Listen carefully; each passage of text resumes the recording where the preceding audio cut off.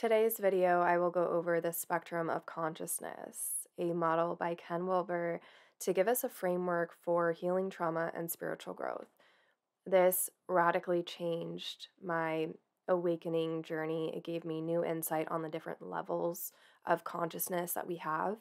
And I just want to share this with you. Okay, I have read this book, No Boundaries, one time, two time, three times. You can tell it's got extra love to it. And this just hooked me. It really sat with me. Now, what I will say, because I want to bring this model up, is that the premise in this work is when we heal trauma, we are looking at the split, the separation from external stimuli and internal emotions. So you've actually created yourself off this split. And a lot of this work just has to do with, disidentifying from what you've currently been in and who you've currently been to identify with a larger, more understanding, like more encompassing individual. So it's just being a very well-rounded individual at the end of the day, right? To be loving and caring, but still be strong and stern. It's about growing your identity and connecting to this universal, unitive consciousness state. Okay, so I really hope that this model can give you the spark and the excitement that it gave to me, um, because why not? Okay, so when we look at this, I'm going to bring this up right now. I want you to see this split and this boundary line which we have created. Now, what Ken Wilber has done for us is he's given us to the left-hand side the different therapies that we can utilize on each level. I'm going to say right now that I think you can use every therapy at any level. Okay, we're going from the existential all the way to more of the tantric, Eastern teachings, and how cool is this, right? So, if we look at the therapies, then I want you to move over and I just want you to look at the different levels. We have the persona level, the ego level, the total organism, this transpersonal band, which sits right in the middle of unitive consciousness or unity consciousness. And what we are to do in this, I'm going to make this video, try and make it as simple as possible, is we are to really dissolve this boundary line between what we are and what we think that we are not, to integrate more energies to make us a, more clear, crystalline, cohesive individual that can not be so shook by the things that are alien or foreign or the things that we have had to repress because of, collective norms. So we want to dissolve that boundary line, integrate more energies, and expand thyself. And once we go all the way down, actually, we're kind of going in to come out. It's an interesting spiritualization arc, but once we have really done the heavy, deep, dense work, then we are really transcending out of the density to just hold a greater amount of energy and love and understanding that everyone affects everyone and everything is really pieced together in a very interesting, curious way that I don't think we're all supposed to fully understand, but just to accept that, you affect me and I affect you, and, this environment that I'm in affects the way that I produce. Like everything is everything just meets one another in a perfect piece. So once we hit kind of more this lower realm, the boundaries start to dissolve because we're playing now in more of a collective arena rather than the first two levels. You have your persona and your ego level. What you're doing at both of these levels, this is personal unconscious work. So you're really pulling in your personal shadows your personal physicality and body. And then when you move on to the total organism and unity consciousness, this expands into more of the collective arena where we're working with archetypal motifs and different patterns, and there's quite a bit to it. So I just briefly went over the entire spectrum of consciousness, but what I want to do is look at each level and just give it a little bit of love. Looking at the first level, we have the persona level, and what we're looking at is the character and the attitude, the behaviors which you acquire, and you have many different personas, okay? Like, I know for me, on the top of my head, there's probably like five personas that I take on depending on the environment that I'm in, on what I'm doing, on how I feel, on the music I'm listening to. And within each one of these different personas, they all have their own story, their own life. They have their own psychic makeup. So, like, they have their own shadow. And this is what I'm imagining. I'm gonna have to put the meme up right now, but it's like I have my two personalities, and it's the heavy metal me, and then like the cheerleader, cute, girl, but they have their own shadows, and it's our job to really expand the identity of that heavy metal person to integrate their shadow, which they may be listening to, Taylor Swift or some EDM music. So, what you're doing on that persona level is you are really detaching from the persona that's keeping you feel, making you feel so safe so that you can integrate the shadow, which is simply the characteristics that you have had to repress and deny because you were told that they were bad. Um, a lot of the emotions which you carried in youth, and if these were not fully accepted and honored as a child, then you likely threw it into this shadow self. So, again, we are detaching from the persona or just identifying with the way that you, like, really understanding how you identify with these different personas. And and then just allowing that boundary line to slowly dissolve so that you can bring in the shadow content. And when you're pulling that shadow content in, your personas are expanding. And you are now identifying with the shadow, the chthonic, the primordial, all of the bad and taboo traits of self. So you are changing your attitude and behavior doing this. Now, let's jump on down to the ego level. On this ego level, this is like where they say mind over matter, and the mind controls all, and it's only because we've been made to believe, and we've really been induced with this we've really been induced by the systems that we have to just go.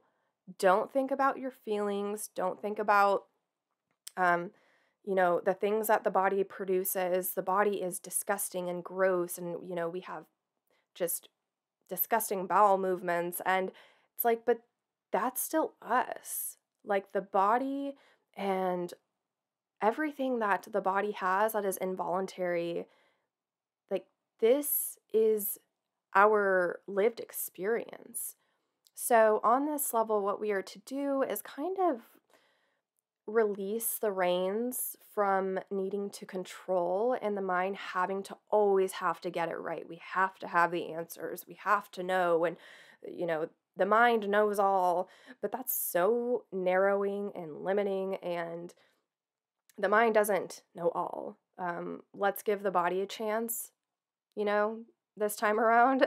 Let's let the body guide us through the process. And we have to start to, in this reducing, or I should say dissolving the boundary in this, is we have to identify with the body again. This is the work I do with clients, so look at my comments below if you're interested. Specifically somatic healing. So I'm surprised that they don't. Oh, it makes sense why it's in the total organism area, the somatic work. So it's okay. It makes sense. But also, again, the therapies go in each and every one. So there is that. Come with me through my mind. So, as we are kind of just letting let the mind go. We don't have to have the answers. Nothing has to be right all the time. Like, the ego doesn't have to have this need to perfect or to be as chiseled as it is. Why not see what it can be as the body? Okay, what can we learn from this? And, I will say as well, the body has been reduced so much that it makes sense why we are so afraid of the body and what can come from it. But if we continue to run from our physicality, then we aren't being honest about the, actual experience, and we're always going to be chasing whatever the mind's eye wants. This is why, you know, uh, to be honest, this is why a lot of body modifications are like the hot new thing, because we are wanting to maintain this crystalline image, which is really just a projection from the unconscious. It's just a projection from the father complex and also the mother. It's it's there's a lot to it. Okay, so the body has really been deemed to be this, not the sacred temple that it is. It's been just controlled or manipulated by fitness, or it's been, debilitated by not getting paid attention to. So we have to integrate the body, identify with the body, identify with, this is the place that I live in right now, and this is like real deal. This is like, I can't lie about the food that I've been consuming. My body is showing it. The body is as real as it gets. The ego has to allow matter to have its, spotlight. And this is really big right now. Okay. So moving on, we are getting into the total organism, and this is right before we get, these boundary lines are blurred. So what we want to do in this, looking at the total organism, this is like your entirety, the mind and the body as one. And what we want to do is integrate the environment, because for some reason we think that our environment is only, it is not a part of us and it does its own thing, but we are deeply, deeply, like, we can learn so much from the environment. So, in this, with the total organism, what we are to do is just, again, detach from, oh, this is my physical body and this is my mind. We have to detach from this and allow the environment to be a part of us as well. So we are more than just the mind and body, we are the environment.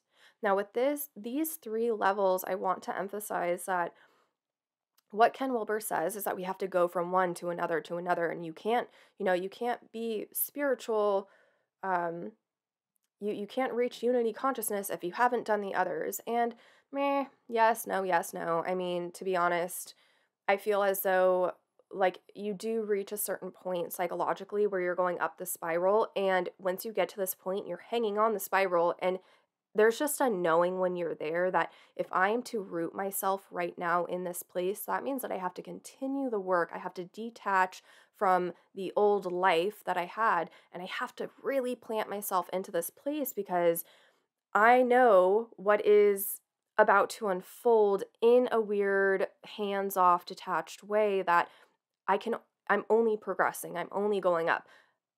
And he does say that you can, when once you continue your work and you reach a certain level, you can always go back down and in, but you can't go up. So yes, I do agree, but also I'm very feminine with my work, and I feel as though, especially with the body, I feel as though you can kind of tap into these different states of consciousness, maybe not so much levels, but I feel as though you can tap into these different states, right? Like, if you've ever had a moment where you're just walking and you get this experience of reverence, of happiness in your heart, and just then everything melts away, and you really find this place of interconnection, a remembrance that there is so much more than this materialistic realm. Like, that moment, that state of consciousness, that experience of consciousness, my mind just shook because I said experience of consciousness. Because it is. It's a full body experience. I just haven't said that out loud before. So you can go into these, and I don't think that you have to have, you know, I don't think that you have to have done the previous levels to experience just a small moment of unity consciousness because that's kind of the end goal. So, anywho, that's my 2 cents. So, let's move on. We have, once we've really identified with, I am more than just my persona, I am more than my ego, and I am more than just being this mind and body. I am a part, or I am a facet in the environment. I am the environment. How cool is that? Then we're getting into where the boundary lines are blurred because we have done all of this work, this internal work, and we've looked at our traumas on each level. And now we are at a place where the boundaries dissolve. They dissolve. And we are looking at therapies such as Jungian psychology. What is that? Psychosynthesis. And then I think that's Maslow.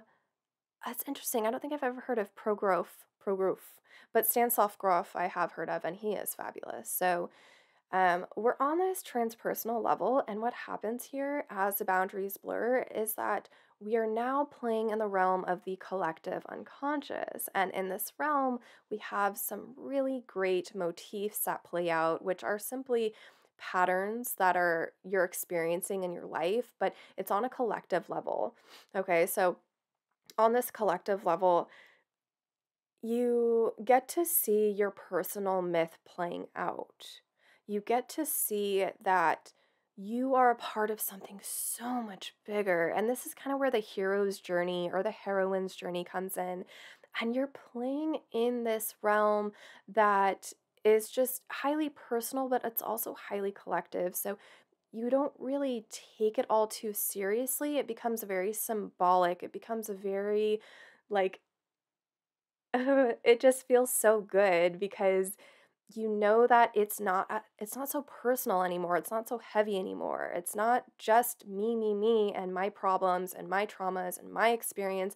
It just extends into the collectives. And wow, we're all going through this right now. And wow, this person has the same, myth as I do, and they resonate with Artemis and Aphrodite as I do, or as a male, like, oh, this person, this man uh, really personifies the, oh, well, the first one that came up was like the wise old man and the hermit, and how he really honors his studies and just being a wholesome but also very honest masculine that's supporting so many people. Okay, so again, on this transpersonal band, boundaries dissolve, and you start to see that it's more than you. It's more than you, but we need you to do it to understand that it is more than you because then you're helping other people. Okay, so once we have really experience this transpersonal band, there's unity consciousness. And what's on unity consciousness? Of course, this is so deeply associated with the Eastern philosophy and teachings because, like, it's an experience. It's not, here's the paradox within unity consciousness is that this is kind of the end goal that we're trying to get to. We're trying to get to it. But the paradox is that it's already happening because it is an experience which simply needs to be expressed. So this is not about, becoming the Buddha. This is not about an action of like I have to achieve to be this at this hierarchical stage. It was psychologically, emotionally, mentally, whatever. It is just about behaving as such, behaving as that archetype without letting that archetype kind of consume you and make you, like, take you away from your humanity, if that makes sense.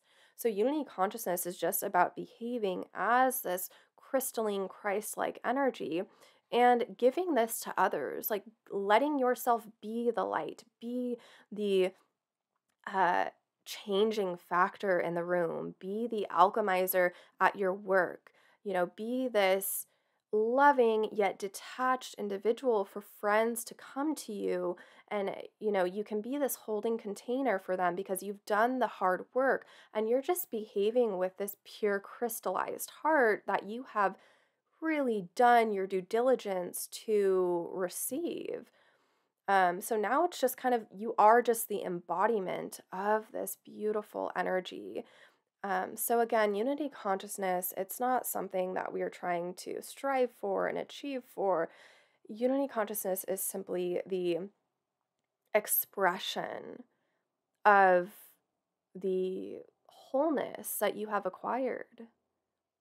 So, if you have any questions below, let me know. But I just wanted to share this with you because it really altered my perspective on spiritual growth and healing trauma and the different rooms or the different levels that I can go into to constantly refine myself. And I hope that you can take this and receive how you will, work with it how you will, um, and let me know in the comments below how you experience this. And I will see you in my next video. And also, before I go, Happy New Year. It is January 1st, 2024. I'm very excited for what is to come. I'll see you soon.